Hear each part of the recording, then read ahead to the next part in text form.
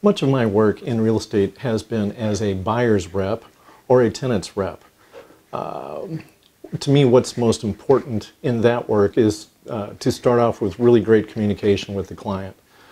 I really want to find out what are their needs, what are their desires, and we have to come up with a budget, whether we're buying or leasing.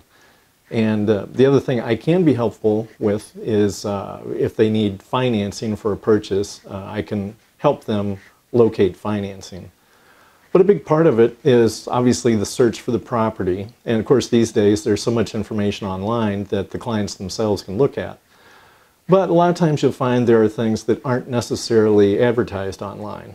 And that involves talking to other brokers, driving a neighborhood or a region or an area depending on the needs. And the other thing that I like to do is provide analysis. Let's look at the numbers a little closer. Let's try to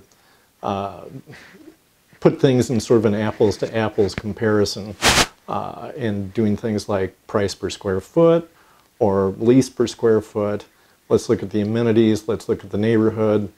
And so I try to provide some analysis for the client to help them in the decision-making process. And the other thing is, frankly, I will give my own honest opinion.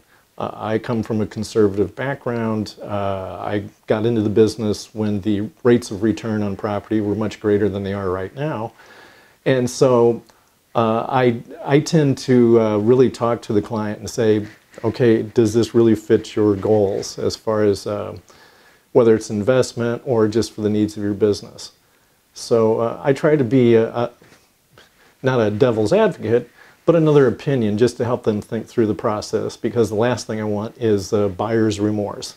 I don't want a client to actually proceed with the transaction and either come close to closing on it or actually close on it and then say, why did I do this?